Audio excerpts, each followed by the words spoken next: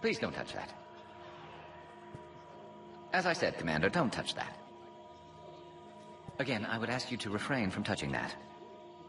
Perhaps "don't touch that" means something different in your language. I would rather not refer this matter to the human embassy.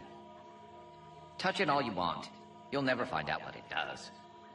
Are humans really so deprived of stimulus that they must insist on touching everything? I'm afraid if you keep touching that, you risk a diplomatic incident. Further manipulation of that object is grounds for further admonishment. Really? You must stop touching that. Once more, the Solarian Union formally requests that you not touch that. Fine. If you are so enamored of that object, then I suggest you get your own feces analyzer. We've already been down that road. No more.